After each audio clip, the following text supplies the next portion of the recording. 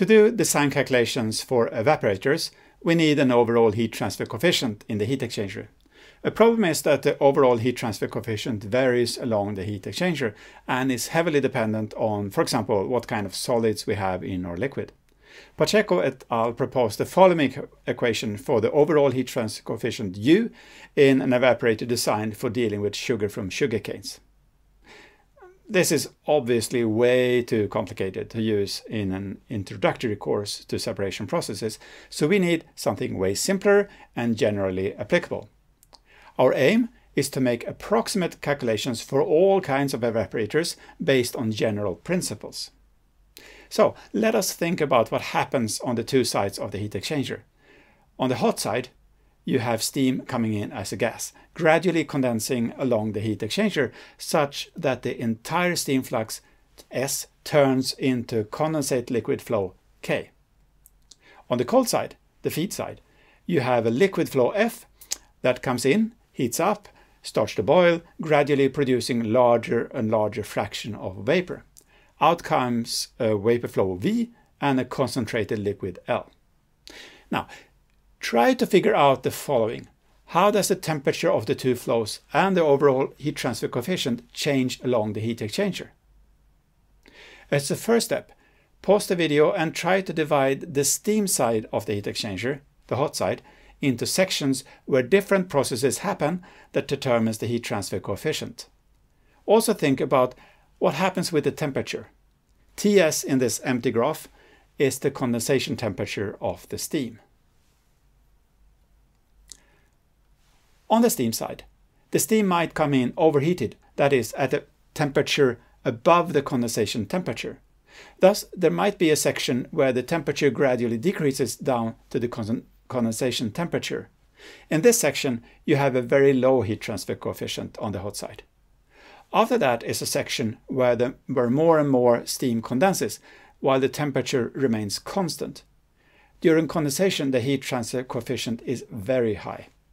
Finally, there might be a section where all steam has condensed and the temperature of the liquid condensate gradually decreases. In this section, the heat transfer coefficient will be rather low. Now, pause the video and try to do the same thing for the feed side. T in the graph is the boiling point for the concentrated liquid. On the feed side, the feed might come in at a temperature below the boiling point. Thus, there might be a section where we have a liquid that's gradually increasing in temperature, giving us a rather low heat transfer coefficient. Then comes a section where the liquid starts to boil. In this section, the heat transfer coefficient is very high. If you guess that the temperature will then remain constant at the boiling point of the liquid, you're on the right track. However, there are two reasons why reality is more complicated than that. Firstly, the higher the concentration, the higher the boiling point. Thus, the more water we have evaporated, the higher the temperature needs to be for it to boil. We call this the boiling point elevation. So instead of having a horizontal line T, we should perhaps draw a slanted line and follow that. Well, that's not the behavior you typically see in an evaporator. In a real evaporator, there is always a pressure drop along the heat exchanger. And, as we know, the boiling point is higher for higher pressures. Thus, the boiling point is higher in the middle than at the end. So we get the temperature that increases and then decreases again as the pressure decreases. You don't have to understand this in detail at the exam, at least not to pass. But as you see, the temperature difference between the two sides varies in a rather complicated way, and so will the overall heat transfer coefficient. So let's simplify to get something easier to handle. Instead of using the true overall heat transfer coefficient and the true temperature difference between the two sides, let's use Ts minus T as the temperature difference. Ts being the condensation temperature of the steam and T being the temperature at which the concentrated liquid boils.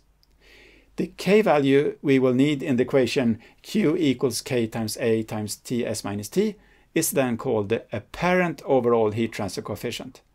It is the value K appears to have if we pretend that the temperature difference is Ts minus T.